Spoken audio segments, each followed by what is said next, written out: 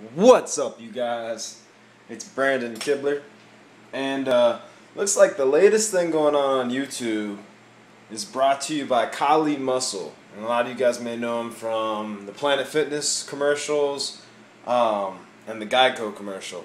Big bodybuilder who's standing in the middle of the streets.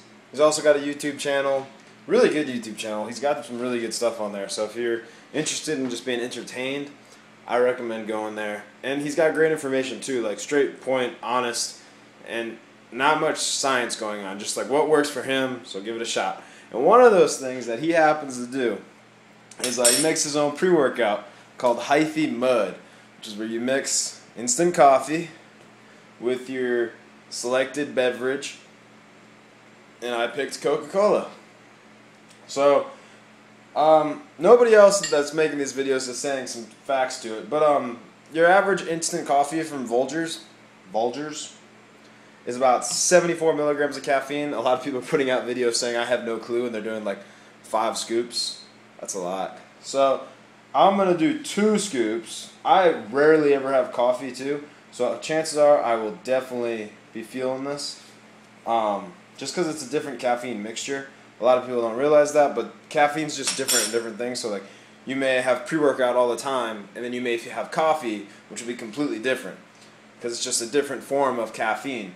So one's more of a concentrated, one's more of a natural, and then you can go have an energy drink and feel that, and that's even more concentrated because it's in a liquid form. So we're look at the right there. I got my coffee in there, and then we're gonna. This stuff foams up too fast. I don't know how much soda I'm going to put in there. I rarely have soda too, but Kylie said you got to have soda. So it kind of comes up in a cool, like a fancy cappuccino-like thing. So it's interesting. Look at that. I can't see that. Can you? Boom. There we go. It's an interesting mixture.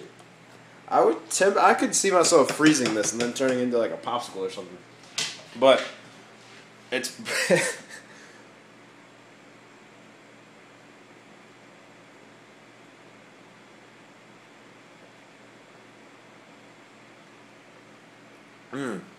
got milk.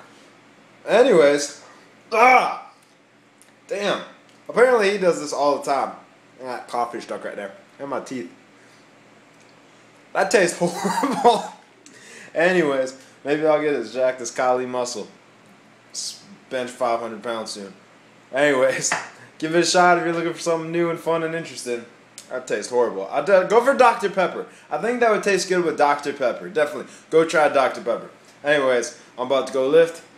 Hyooooge Mud. Go get some. Later, you guys.